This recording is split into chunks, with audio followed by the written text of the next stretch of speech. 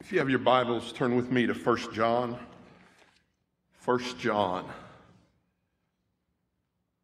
I want to give a devotion, short devotion, not 30 minutes. Hope is coming. Hope is coming. St. John chapter 1. And let me go ahead and give you the outline. Number one, hope is light. Hope is light. And by the way, when I say hope is coming, Jesus is our hope, folks. He is our hope. Hope is light. Hope is the Lamb of God, number two. And hope is coming again. Is coming again. In John chapter 1, verse 6, there was a man sent from God whose name was John. This man came for a witness, to bear witness of the light, that all through him might believe. He was not that light, but he was sent to bear witness of that light. And that light was the true light, which gives light to every man coming into the world. And I even touched on it, in our sermon this past Sunday.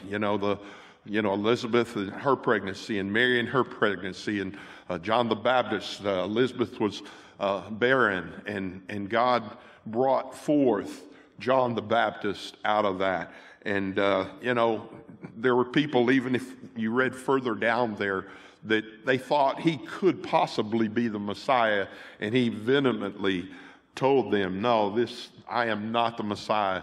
And we all know that John the Baptist was a forerunner of Jesus Christ. And what he was trying to say there, it's not me, it's not about me, it's about the light.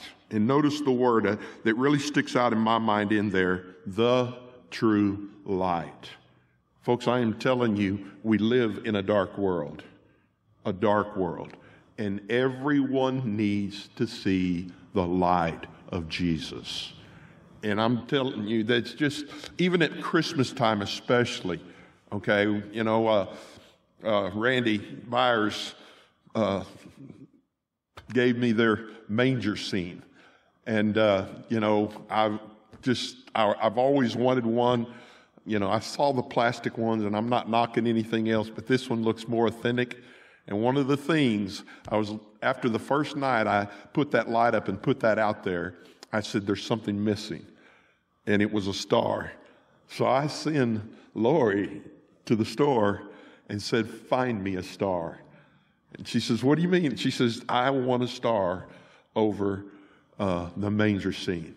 And folks, Jesus is that light. That star, guided them. And folks, the application there is, folks, we are the light. We are the light. Jesus is the light, the true light. But our light shall shine. And Matthew 5, you know what it says there. So hope is light. Now, hope is not just light. Hope is the Lamb of God. Look down in verse 29.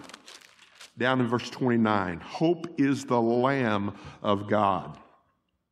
The next day, John saw Jesus coming toward him and said, behold, the Lamb of God who takes away the sin of the world. Folks, everybody knew what lambs were for in the Old Testament. They were sacrificed for sins.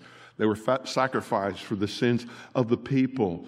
And John was saying, yes, Jesus is the light, but he's not only the light, he is the Lamb. And it says, and when you think about lamb too, folks, it's a perfect lamb.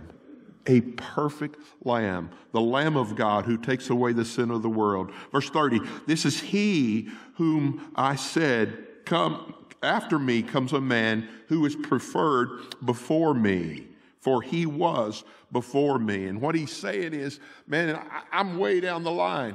If you look back up in verse 17, it is he who, or 27, it is he who coming after me is preferred before me, whose sandal strap I am not worthy to loosen.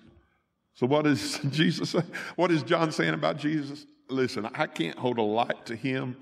All right. I can't carry his shoes. All right. He is the Lamb of God. And the Lamb of God is that hope that we know for sure about. Verse 31, it said, I did not know him, but that he should be revealed to Israel. Therefore I came baptizing with water. And we know the ministry of John the Baptist started before the public ministry of Jesus. And we know John was out in the country. He was a country boy. All right, ate locusts and honey and hung around, and he's probably the holler. You know, I picture him as a holler. He just hollered, you know, repent, repent. You can see as you read that. But he was simply saying, I'm just telling you, I'm talking about the Lamb of God.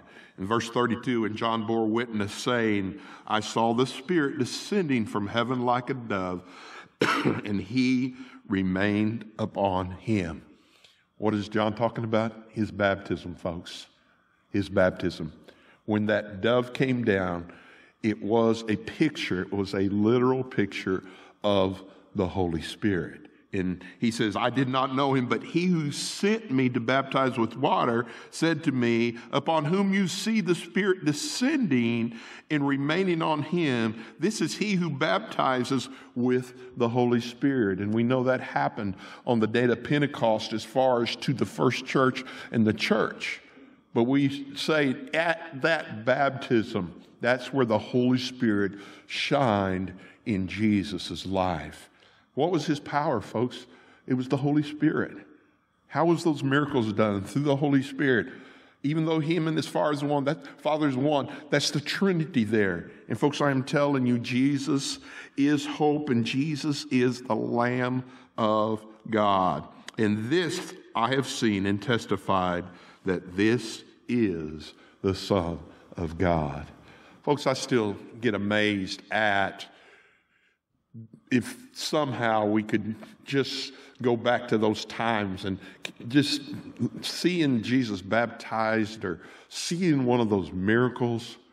I mean, just the miracle of Lazarus after being dead for 4 days. Folks, I am telling you, he is the perfect Lamb of God. And the last thing, turn to Revelation 19 with me. Hope is light, hope is the Lamb, and hope is coming again. And we know chronologically, we know all that is going on. What has happened in the scripture before us was the second half of the tribulation period. All these things, these bowls and judgments, and all these things have taken place. And then in Revelation 19, verse 11, this is at the end of the tribulation period. Now I saw heaven open, and behold, a white horse. A white horse, and he who sat on him was called Faithful and True. And we know this is Jesus Christ. And in righteousness, he judges and makes war. See, before, he was a man of peace. Before, he was a man of peace. He was a lamb, a gentle lamb. But when it starts coming, when it comes to this part of Revelation, folks, I am telling you, he is that Lion of Judah. All right, and you'll see what I'm saying here. Look at this description. His eyes were like flames of fire, which indicate judgment. On his head was many crowns, which means supreme ruler. He had a name written that no one knew except him. You could only be guessing. I'm not even going to try to guess what the name is, but we will know that name. He was clothed with a robe dipped in blood, and his name is called the Word of God. And folks, we know that word is the living word. Out of his mouth, I'm telling you, he will destroy people through speaking. He doesn't have to use a sword. He will do it if you read all the way through here. Verse 14, and the armies in heaven, clothed in fine linen and white clean, followed him on the white horses. I think the two groups there are the saints that are in heaven at this particular time, and all the myriad of angels. And I hope you can picture this in your mind. Now, out of his mouth goes a sharp sword, and that sword is to destroy the enemy, to destroy them. And that with it he should strike the nations, and he himself will rule with a rod of iron. And a rod of iron basically means no mercy. Okay, he has given everybody chance after chance after chance. And I'm telling you, he will come back and destroy all evil. And it says he himself treads the winepress of the fierceness and the wrath of Almighty God. Folks, it's a fearful thing to fall into the hands of a mighty God. And during that time, that battle of Armageddon, the Bible tells us the blood will run up to the top of the horses. And he has on his robe and on his thigh a name written, King of Kings and Lord of Lords. Oh, folks, we will be part of that. And I know even this Christmas season, we need to be that hope for people this Christmas season. I talked to a lady today, and I don't want to get into too many details about it, but she was just so downtrodden. She was so distraught with the way the world is and what is going on in her whole family, and tears were just falling down her eyes today. And we got to visit it, and I kept telling her, listen, it's not always going to be like this. I believe the next thing, folks, on God's prophetic calendar is the rapture of the church. And we're out of here. We are out of here. And folks, it's not one of those things, well, I hope so. Let me tell you what I believe. I know so. I know Jesus is coming again. I know he's going to take us out of all this mess. But even until then, folks, the hope is not in Washington, D.C., folks. The hope is in Jesus Christ, our Lord. And we need to keep following him. We need to keep sharing this hope. We need to keep telling people about Jesus. We need to keep giving our testimony. We don't need to fall into that hopelessness of society in a lost world.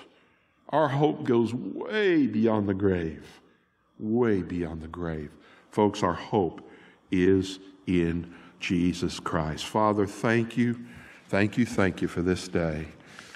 And God, we just thank you for the hope. And God, I thank you for our body life. I know it was long, but there's just so much we need to do. And God, I thank you that we are united in one accord. I thank you, Lord, to be able to transfer that much money, God. It is you. God, your hand is upon our church, and we praise you and we thank you. God, we rejoice with you. God, we love you. God, thank you so much for the Christmas season. God, I pray in these next 10 days that we will tell people about the hope, that we will stop. We will make a phone call. We will check on people and just encourage them in the faith and tell them about the hope that is in our lives and the hope that they can have with Jesus. So God, just be with us as we leave this place, and God, just watch over us in a special way. God, I pray for all these on the prayer list. We just lift them up to you. And God, I just pray that you would continue to do work in these lives, the surgeries that are coming up, the COVID patients, those who are quarantined. Lord, all that's going on, Lord, just be with them in a special way. In Jesus' name I pray. Amen.